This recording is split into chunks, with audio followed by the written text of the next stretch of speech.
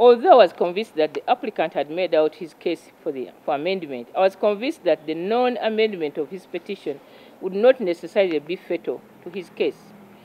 A review of his petition showed that although he was constrained to prepare and file his petition in only 5 days, instead of the 15 days he was constitutionally entitled to, he had managed to plead the non-compliance with the principles set out in the law, and that Museveni, the winner, had committed electoral offences. As I pointed out earlier, either or both of the grounds, if proved, would be sufficient for this court, after concluding its inquiry into the petition, to make any of the orders it is permitted to make under Article 105 of the Constitution and Section 59(6)(b) of the Presidential Elections Act. The second reason related to the remaining proposed amendments. Having reviewed them from the copy that was attached to the application, I concluded that all those matters could be brought in within the petition as evidence. The third consideration that I took into account was the constitutional dictate in Article 104 of the Constitution for this court to conclude its inquiry and to make its decision not later than 45 days from the date of filing the petition. Although I was convinced that this obligation did not require the court to refuse a deserving amendment, any time saved by the court without prejudicing the parties would be in the interests of both parties, as it would give the court more flexibility to manage the hearing, inquire into the petition, and to render its decision. By 2021, Robert Kyagulanyi made a formal application for extension of time to file the remainder of his evidence. He filed miscellaneous application number 4, seeking for the following orders. 1, the time granted to the applicant for filing additional evidence in support of the petition be enlarged by 1 extra day to enable him file and serve all his compiled affidavits. 2, the respondents be given some extra days to file responses. 3, costs of this application be provided for. On 19th February 2021, this court, by a majority of 8,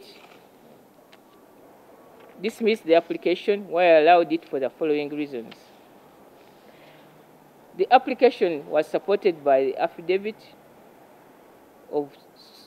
sworn by Kyagulanyi, and was based on the following grounds laid out in the notice of motion.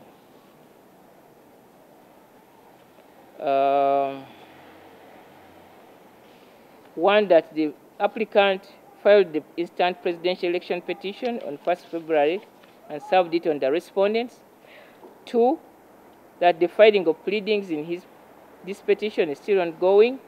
3, the filing of the additional affidavits in their petition is necessary to enable this honorable court effectively inquire into and determine all questions involved in the petition. 4, there are prevailing special circumstances that warrant the grant of this application. 5, the applicant has brought this application without any delay.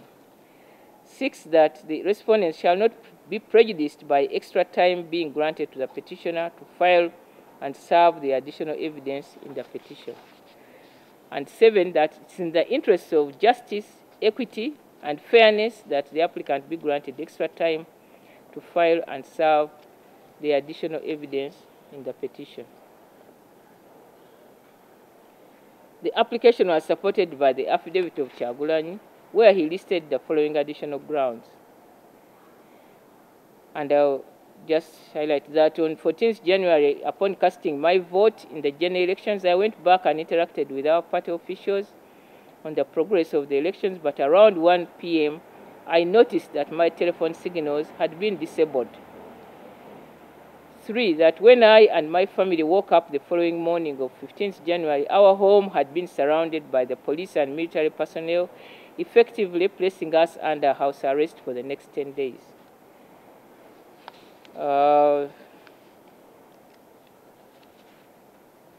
6, that I'm reading, that when I attempted to move out of my home to seek for legal advice from my lawyers and the decision of my party leadership organs on the next course of action, the police and military officers that had surrounded my house refused me from doing so. And there are many reasons which are reproduced here in his affidavit. I will not read all of it.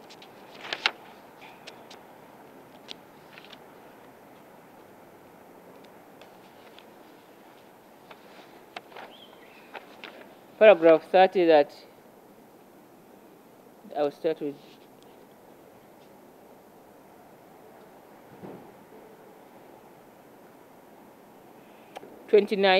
I'll start with 29. That consequently, the decision from the Chief Justice through the Land Registrar was to the effect that, save for the evidence in 13 copies of Volume 2, out of which 7 copies had been received by 5 p.m. on 14 February 2021, the other copies of evidence would not be received, thus leaving the additional affidavits of evidence under Volumes 3, 4, 5, and 6. Copies of indices of the affidavits in Volumes 3, 4, 5, and 6 are herewith attached and marked as annexures E, F, G, and H. Paragraph 30 read that I immediately instructed my lawyers to file this application.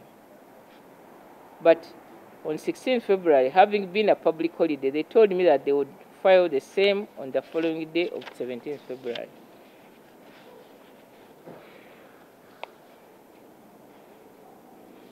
Paragraph 32 read that the additional evidence I obtained from about 200 witnesses across the country is necessary to enable this honorable court effectively inquire into and determine all questions involved in the petition in the first respondent and the third respondent. B, it reveals how results declared by the second respondent were falsified in favor of the first respondent. C, it brings to fore the various cases of robbery committed by the first respondent and by his agents. D, it brings to fore the circumstances under which the independence of the second respondent was compromised by the authority of the first respondent abusing the power of incumbency.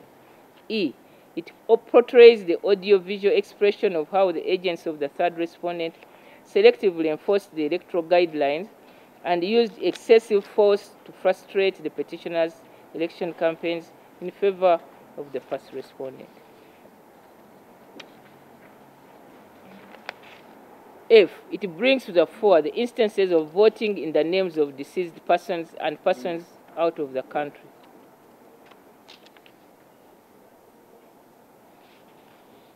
G, it brings to the fore how the second respondent relied on an incomplete, improper, and incoherent voters' register in the election.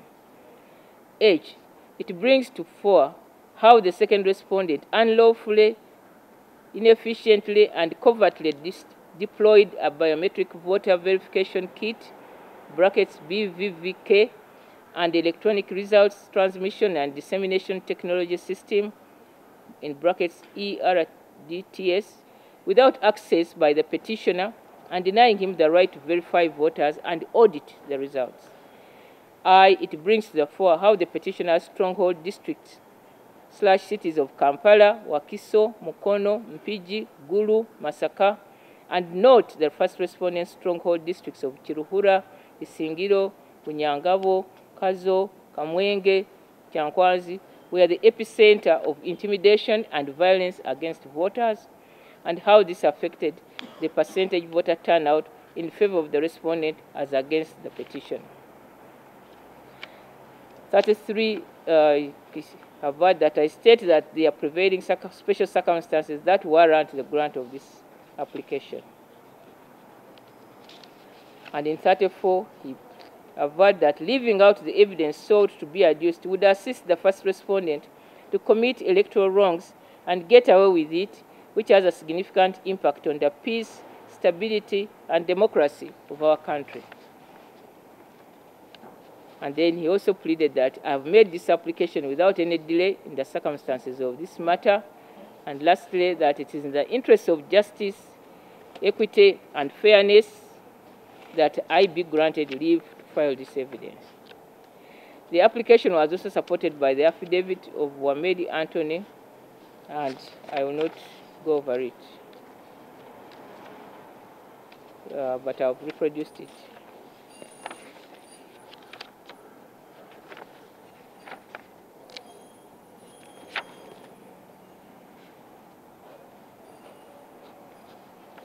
So Museveni opposed the application.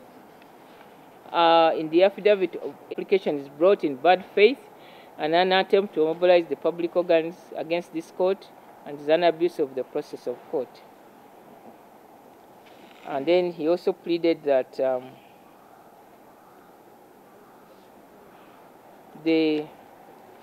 I'm advised by my lawyers that the affidavits of the applicant are allegedly so detailed that the remaining time before trial is not reasonably adequate for the second respondent to comprehensively answer, and would be prejudicial to the second respondent and will amount to a miscarriage of justice.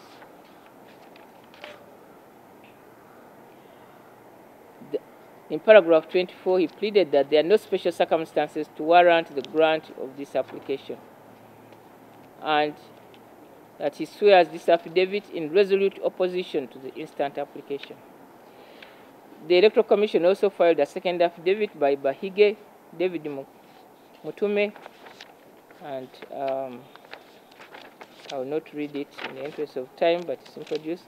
The Attorney General also opposed this application and relied on the affidavit of Alan Mukama, and he also deponed on the matters which I've reproduced here.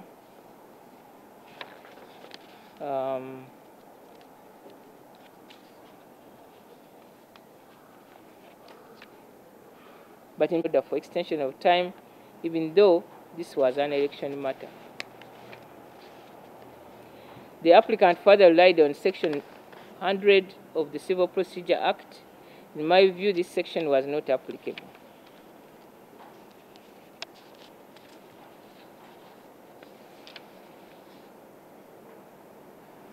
However, under Section Orders 51, Rule 6 of the Civil Procedure Rules, there is power to enlarge time, and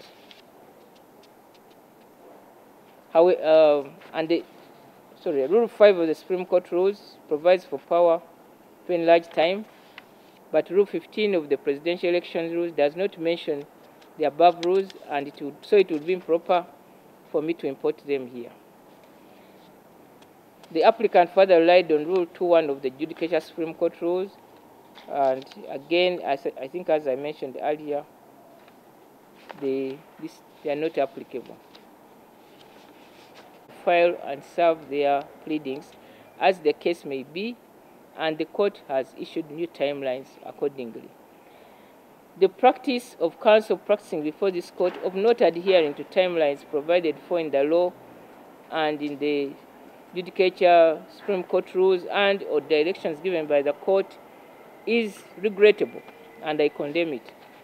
However, the court in previous cases where counsel failed to abide by the set timelines, this court has opted not to penalize the parties for their counsel's failure to meet the either statutory or court-ordered timelines. Instead, having in mind the overriding constitutional principle enshrined in Article 126E of the Constitution, the court has accepted these documents filed out of time, even on the day of the hearing, or adjourned the cases to another date to hear the parties.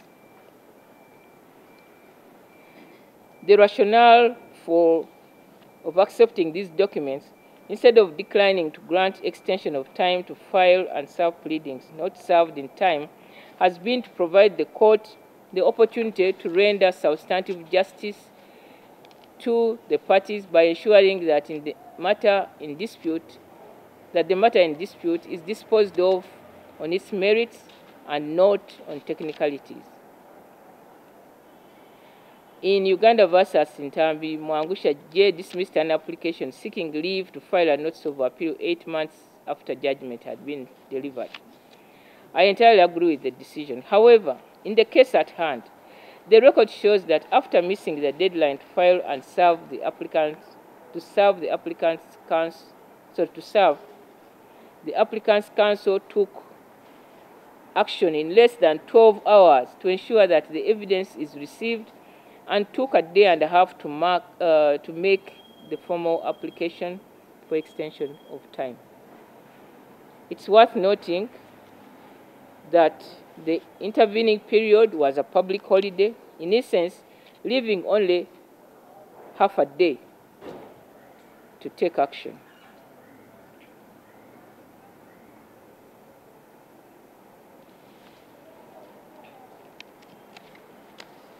I cite some cases here. A decision in Moletori Nawe, and another decision to Shave Chris, where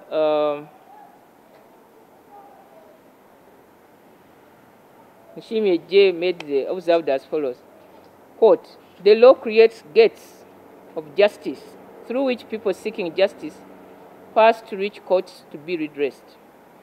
The gates open and close at given intervals in accordance with the rules of procedure.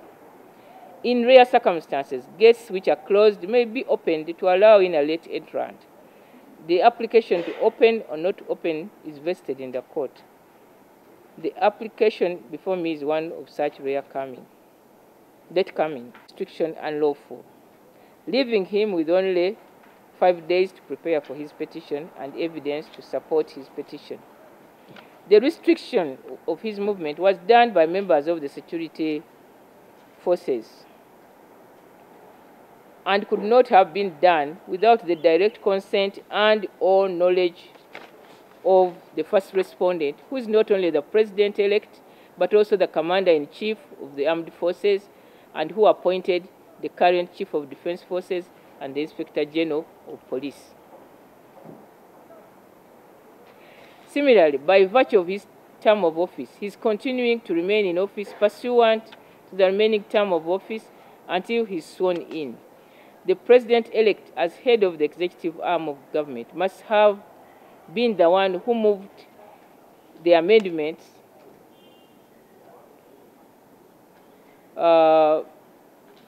my other copy had the edits now, of the time from 10 days to 15 days, pursuant to the recommendations of the Supreme Court. The Attorney General was the chief, who is the chief government advisor, tabled the Constitutional Amendment Act and the Presidential Election Amendment Act in Parliament less than 1 year ago. I was very surprised that he could stand up in court and claim that an aggrieved candidate who only had 5 days to prepare and file his petition and present his evidence had not been affected by the restriction.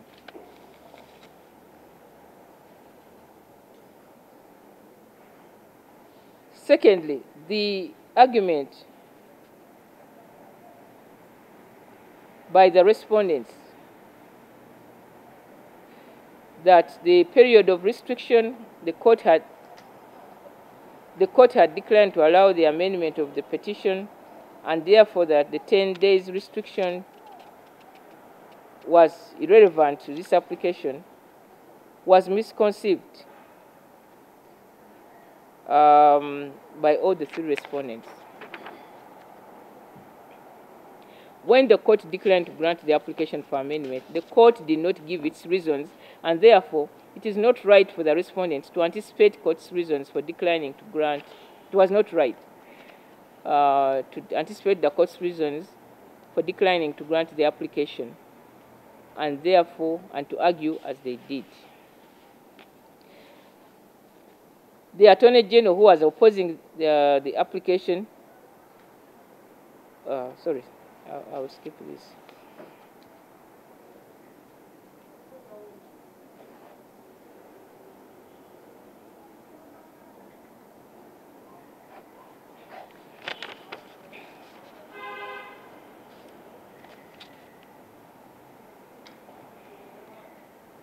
the applicant's counsel was cognizant of the constitutional mandate requirement for this court constitutional obligation to give its findings and decision within 45 days under Article 1043 of the Constitution.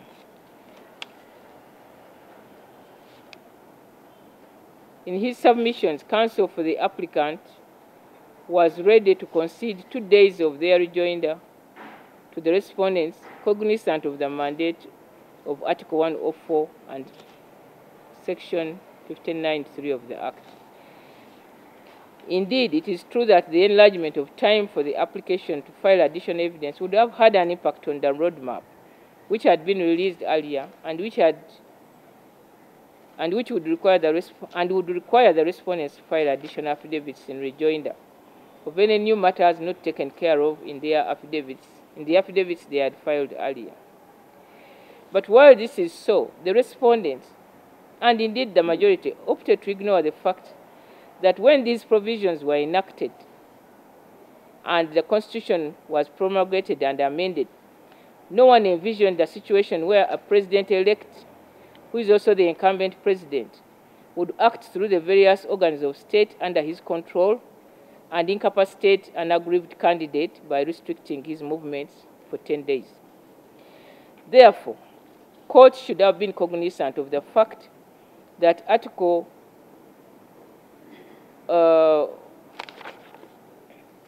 while Article 1043 of the Constitution and Section 59(3) of the Presidential Elections Act required courts to declare its findings within 45 days from the date a petition is filed, this requirement did not impose on the court a duty to ignore the unconstitutional and unlawful acts as declared by the High Court to the detriment of the applicant. The restrictions of the movement of the applicant as pleaded in his affidavit and as confirmed by court more than constituted the special circumstances which were envisaged under Rule 17 of the Presidential Elections Rules. It is my firm view that the court could have allowed the application to file additional evidence which was ready on the morning of the 15th February 2021, when the deadline for filing was 5 p.m. on 14th February 2021. The applicant partially complied by filing part of the evidence on that date.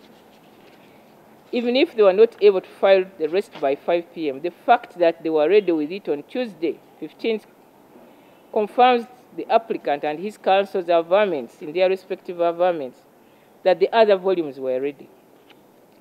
I take judicial notice of the fact that the country is under curfew, and the time of the deadline of 5 p.m. On 14th, the time between the deadline of 5 p.m. on the 14th and curfew time of 9 p.m. would not have been sufficient for the applicant and his counsel to produce the number of affidavits in the volumes required.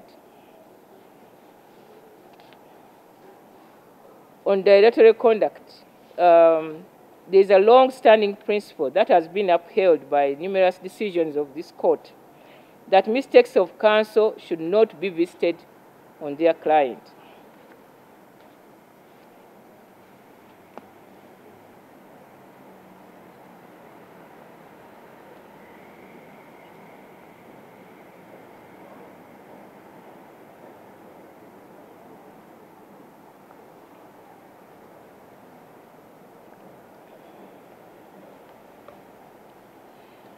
The applicant's counsel was not able to deliver all the evidence in the time prescribed for a variety of reasons, some of which were submitted on by Counsel Segona. By the majority attributing the mistakes of counsel on their client, the court was reversing its decisions without giving reasons.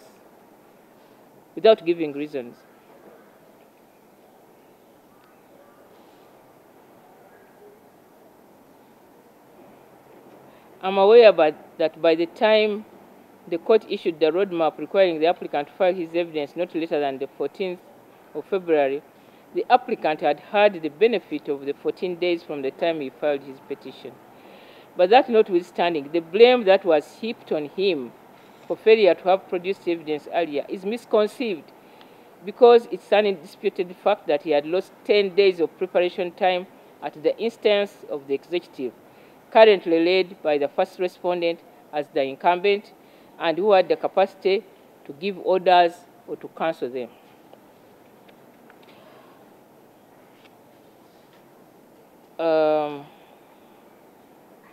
I also wish to note that this application was heard on 19 February 2021.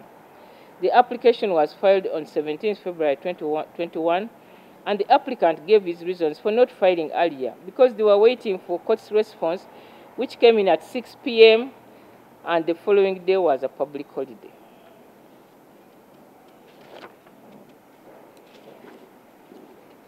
Rule 12.2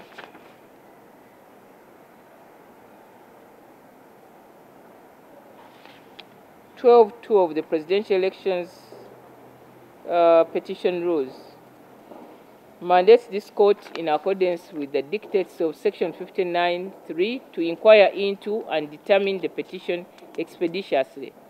The hearing of this application could have been brought forward than was the case. The applicant cannot be blamed. The delay cannot be blamed on the applicant because he was not responsible for fixing the hearing of the application.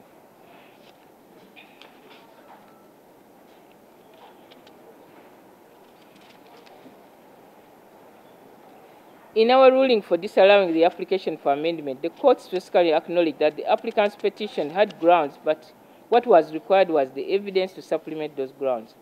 From the application, the applicant was only requesting for 1 day to file and serve additional evidence, which was ready on the morning of 15th, just 12 hours after the deadline.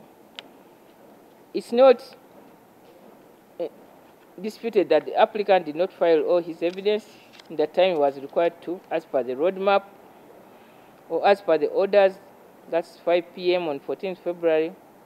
But it's also evident from the record that the applicant partially complied with the orders and made genuine effort to file his evidence before the deadline expired.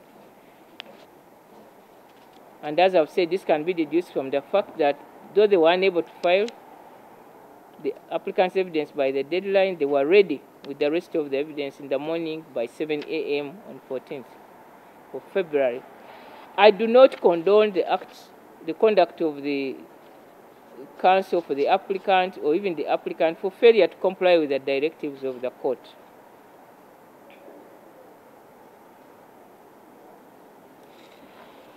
That notwithstanding, I'm cognizant of the fact that litigants and their counsel have not always complied with the orders given by the court in matters currently pending before this court.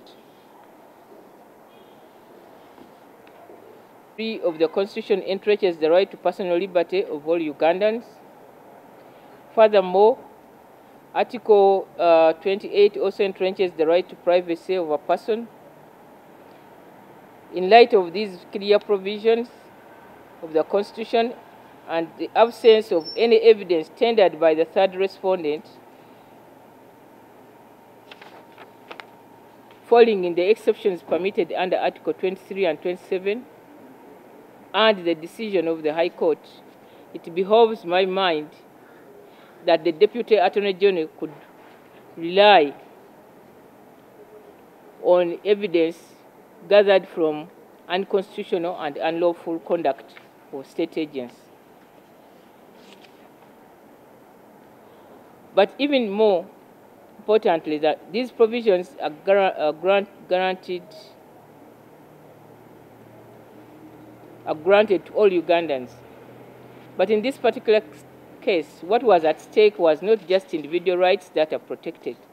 The applicant, having been a former presidential candidate, the petition he was pursuing was a matter of national importance because it has serious implications for democratic governance and the rule of law for this country.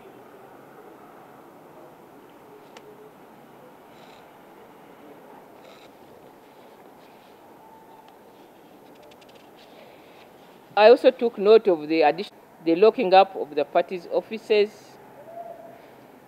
and that the internet was locked down for several days.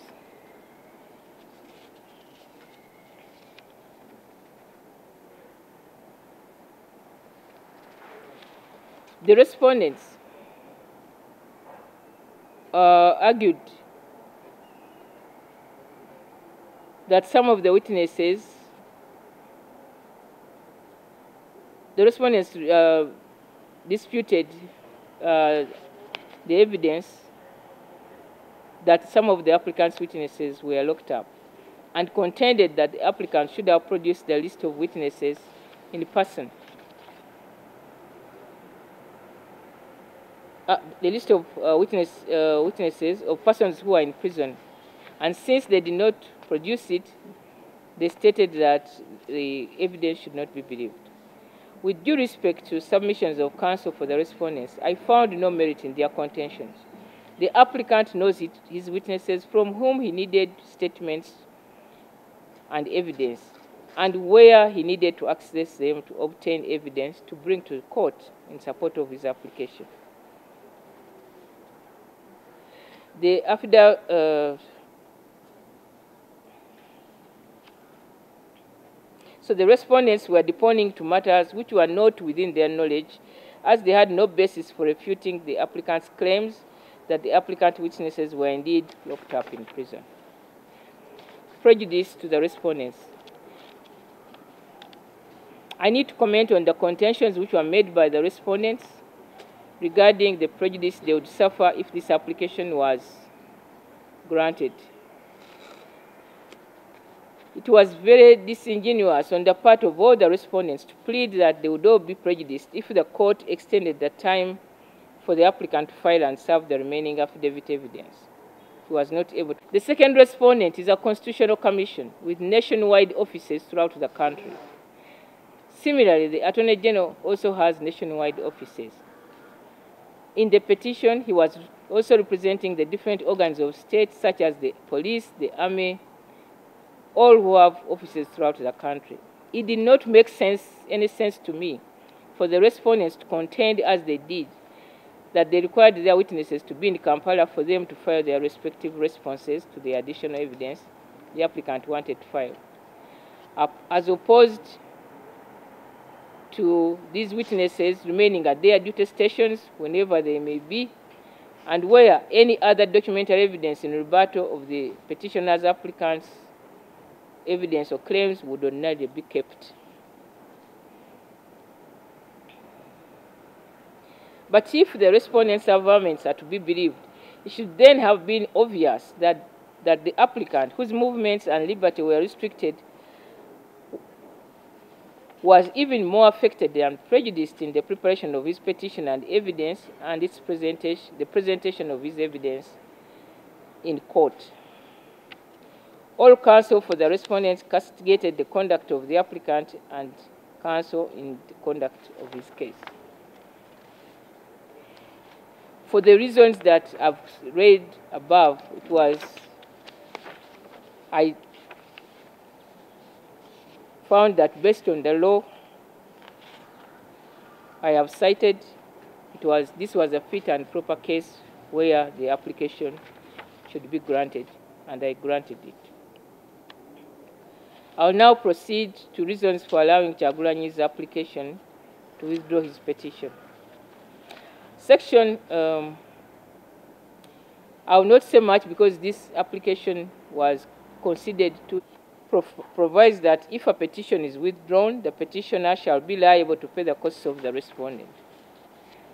This is also provided for in Rule 27 of the Presidential Election Rules. Arguing on behalf of Kyagulanyi, Counsel Segona urged this court not to make any order as to the costs against his client. On the other hand, all the three respondents prayed for the costs of the withdrawn petition to be awarded to them, respectively. With all due respect to the submissions of counsel for the respondents, I disagree with their submissions that the court should award the respondents costs for the following reasons.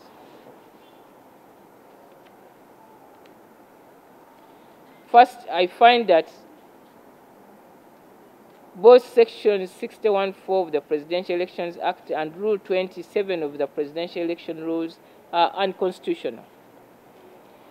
By enacting Section 61(4) of the Presidential Elections Act, Parliament assumed a judicial function when it attempted to legislate the award of costs to a withdrawn petition to the respondents. Article 104 of the Constitution vests in this court jurisdiction to hear a presidential election petition filed by an aggrieved candidate. The article also vests in this court jurisdiction to inquire into and determine the petition and to declare its findings and reasons. Article 104(5) provides that after the court has duly inquired into the petition, it can either dismiss it and declare which candidate was validly elected, or annul the election and order a new election to be held. The power of Parliament with respect to a petition filed is drawn from Article 104(9) of the Constitution, which provides as follows, and I've quoted: this sub-article of the Constitution gives Parliament limited powers as are spelled out in it.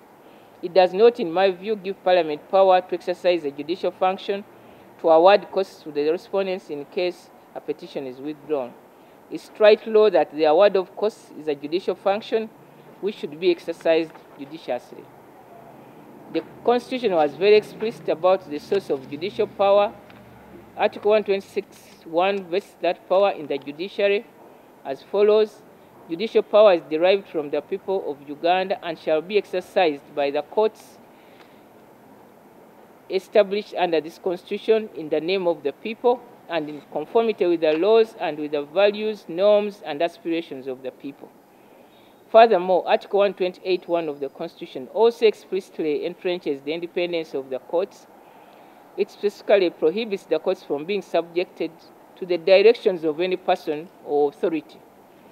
Furthermore, Article 128(2) also directs that no person or authority shall interfere with the courts in the exercise of their judicial functions.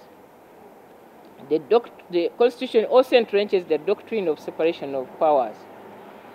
Having provided as above with respect to the judiciary, the Constitution also entrenched the independence of Parliament in Article 79. It goes, and I've reproduced it, it goes without saying that the powers granted to Parliament under this article do not extend to making a law directing payment of costs to a respondent in case a presidential election petition is withdrawn. Besides Article 79, Article 50 of the Constitution, 1 of the Constitution, also vests power in Parliament to make laws relating to the judiciary. And it provides as follows: subject to the provisions of this Constitution, Parliament may make laws providing for the structures, procedures, and functions of the judiciary. I'm also aware that counsel for the petitioner applicant did not raise this issue, and all counsel for the respondents did not have an opportunity to canvass this issue as well. However, I take the view that where the court, in the course of hearing a matter brought before it, it finds a provision of law contravenes the Constitution, it has a duty under Article 2(1) and 2(2) of the Constitution to declare it void to the extent of the inconsistency. In my view, this court is under no obligation to refer such a matter to the Constitutional Court, as it would only be applying the Constitution and not seeking for its interpretation. In Magombe versus Uganda, I stated as follows on this issue: Article 2(2) is a dictate of the Constitution. It does not give, in so doing, expected the court not to interpret the Constitution but to apply its provision. I still stand by the same views. So for the reasons I have advanced above, I find that I'm not bound to order Kyagulanyi to pay the respondents the costs of the withdrawn petition. The unconstitutionality of Section 61(4) of the Presidential Elections Act would by itself be sufficient to dispose of the respective parties' prayers on costs of this application and of the petition as a whole. That notwithstanding, I'm of the view that there two other alternative grounds that support not awarding costs to the respondents. The first is that Section 61 and Rule 27 are declaratory and not mandatory. The operative provisions would have been Section 27 of the Civil Procedure Act, which I have quoted. Unlike Section 61(4) of the Presidential Elections Act, this section rightly preserved the discretion of a presiding judge to either award or not to award costs to a successful party. Hence, this section meets the constitutional test as it preserves the discretion of the presiding judge. But the more fundamental reason for declining to award costs to the respondent in this case is the issue of justice and fairness. The respondents argued that in the previous election petitions, this court has handled in 2001, 2006, and 2016, the petition was heard. They contended that this fact distinguished those cases where each party was ordered to pay their own costs from this one which was withdrawn. As I discussed earlier in this ruling, the respondents' prayer for costs to be awarded to them completely misses out the bigger picture about the nature and importance of a presidential election petition in our democratic governance. In Kano Kizza Besigye versus Museveni, Yoweri Kaguta and the Electoral Commission, election petition number 1 of 2001, Odoki, Chief Justice, articulated this as follows. This is not an ordinary case, but an important case involving the election of the President of the Republic of Uganda. It raises serious constitutional and legal issues, the answers to which and the reasons, therefore, need to be elaborately articulated for future guidance. The effect of the decision on the governance and development of the country and on the well-being of the people of Uganda cannot be overemphasized. Similarly, Justice Mulenga also expounded on this issue in similar terms. This court has established a practice of not awarding costs in presidential elections petition. There was therefore absolutely no basis for Parliament to stray into judicial territory and to make an unwarranted, predetermined distinction between withdrawn petitions and those that are fully heard. The established judicial practice in this country is not to encourage parties to continue pursuing litigation for the sake of it. Section 61(4) would seem to encourage that and also legislatively penalize in advance a petitioner who brings a petition to this court in good faith, but realizes midway through the process that it makes sense for a variety of reasons to withdraw it. This runs contrary to Article 104(1) of the Constitution, which does not qualify the right of an aggrieved candidate to challenge the presidential election result once such candidate believes that the declared winner was not validly elected.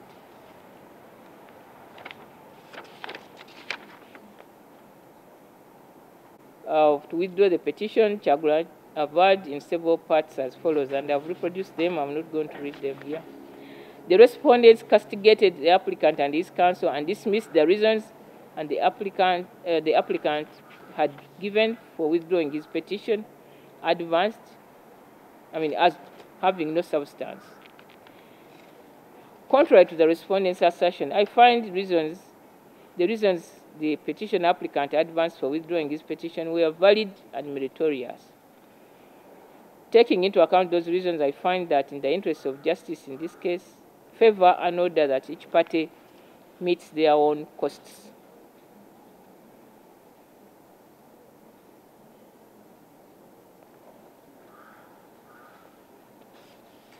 There are some other things here I'll skip.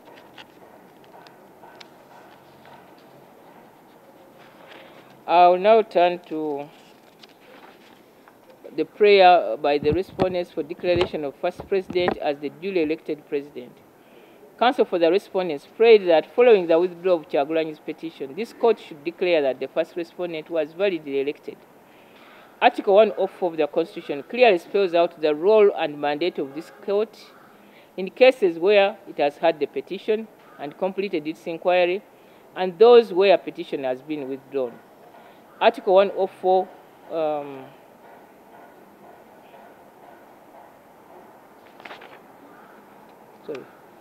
5 provides as follows.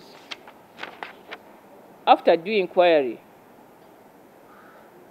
the Supreme Court may, and B provides may dismiss the petition, that's A, or declare which candidate was validly elected, or annul the election.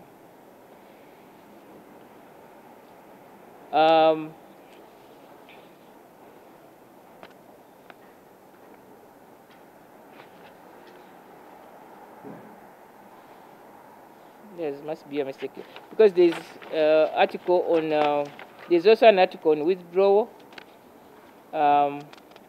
which is very different from, in light which I cite here. In light of these clear provisions, I'm unable to grant the respondent's prayer. The Constitution binds me as a judicial officer and all the respondents and their counsel to respect it as I have done.